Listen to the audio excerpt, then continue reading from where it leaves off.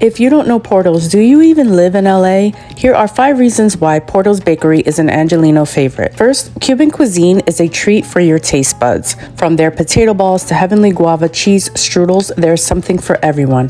Second, let's talk about their prices. Porto serves up top-notch goodies that won't empty your wallet. Delicious treats at affordable prices? Yes, please. Third, it's all about consistency. Every visit, every bite, Porto's delivers the same fresh, high-quality experience. It's like a flavor guarantee. Fourth, there's the family charm. Porto's was founded by Rosa Porto, a Cuban immigrant who brought her love of baking from Cuba to California.